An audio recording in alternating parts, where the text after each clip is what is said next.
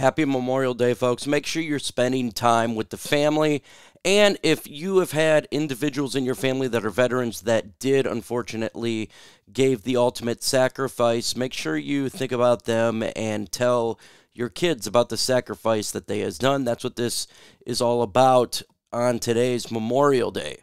So it's about the people that fallen and given their lives up for our country. Show them some love to the family members and remember those who did the ultimate sacrifice. On today's show, we're talking about Brian Branch. We're going to give you an update on what occurred with him in the surgery.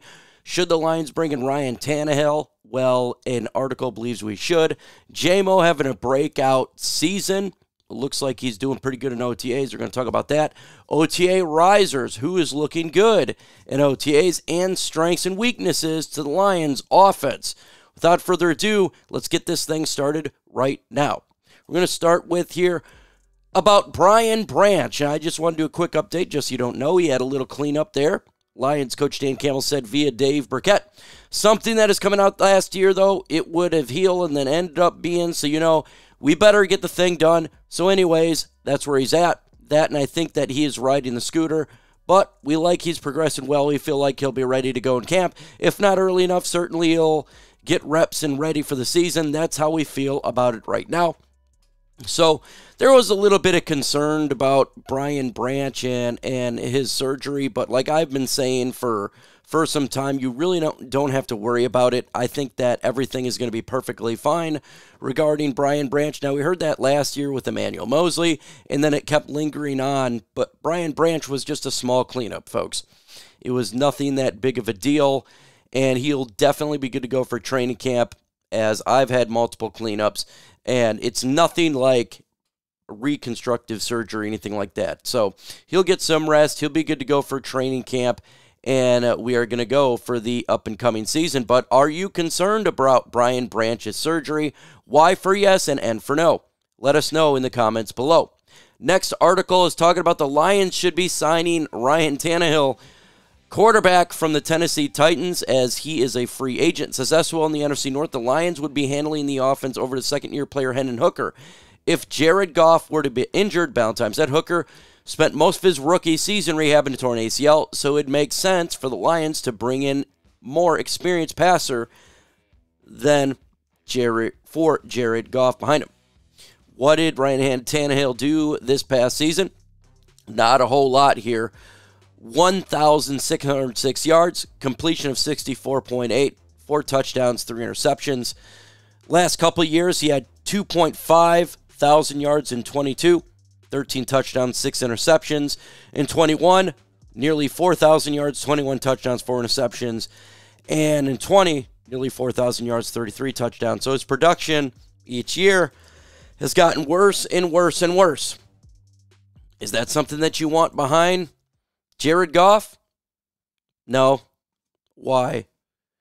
Folks, Hendon Hooker is a good quarterback. He's going to be a good backup quarterback. He's cheap and inexpensive. If Jared Goff goes down, Hendon Hooker is going to give you the best chance to win, besides someone else who we're talking about, like a backup quarterback situation that is much different than the Detroit Lions, right? You got the Aaron Rodgers situation over there. If they lose the quarterback, to me, it is a big step down. But Jared Goff has Hendon Hooker. Hendon Hooker is a good quarterback. He would have been a first-round pick, in the draft last year, in my opinion, if he wasn't injured.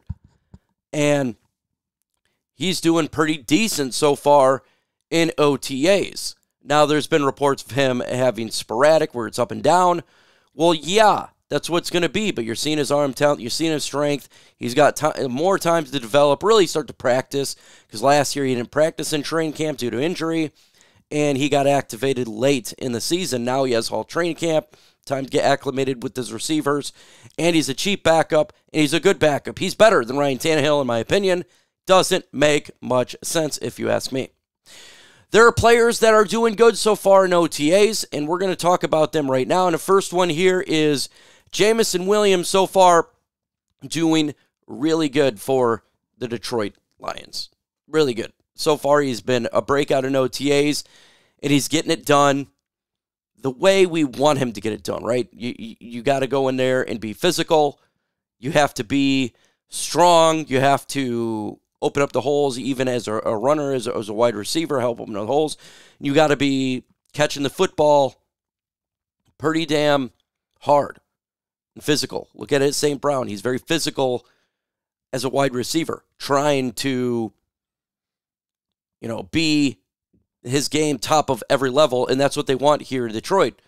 And Jameson Williams is doing that. He showed physicality last year, and now he's doing great in OTAs, and we see at the end of the season, he was a contributor. So the Detroit Lions are pretty good at wide receiver, and I think that Jameson Williams is going to have a breakout year this up-and-coming season.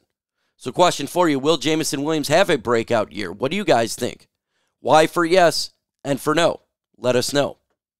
Other breakout players that they had so far in OTAs that were doing really good, Michael Badgley, he's kicked everything in the field goal. He's getting it done. He kicked a 60-yarder. Michael Badgley was looking pretty good about the Detroit Lions so far with the kicker position, but still fully expect the Lions to go ahead and probably bring in Jake Bates when he can be signed. Hendon Hooker he was fun watching, slinging the team, setting up very nice for the first time. Really had nice touches on the ball. Good velocity. One of his best plays were the deep down to Darius Fountain at oohs and ahs from the team. Reminder, this is just OTAs though. But so far, he's doing good, so good. Look, he missed some throws, and that's going to happen for any young quarterback who's never really had experience with wide receivers, but he's looking good. Jack Campbell, looking really good. England said that the second-tier linebacker has grown his man, has really taken control of this offseason, and he's taking control of it. He said he is a true Mike backer and has been impressed with the Iowa product. We fully expected, right? He's going to take a jump. Sometimes players take a little bit more longer to develop, and we saw what happened when Jack Campbell was in place of Alex Anzalone last year. New Orleans Saints, he did a really good job. So nothing strange there. Terrion Arnold is looking great. He's running with the ones opposite of Carlton Davis. More importantly, you also know that Arnold is getting challenged much, and that's a good sign the rookie is acclimated pretty well. That's what good old Tim 20-man said. And he's correct. He's doing well. And he's at fluid hips, staying with the receivers. He's everything that we thought he would be. The most improved person right now in OTAs is Broderick Martin. He's getting better in shape.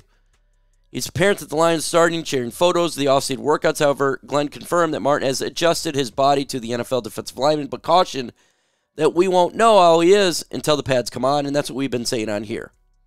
We won't know until the pads come on with these players. Right, the defensive line, you got to have the pads. You have to be able to beat the linemen.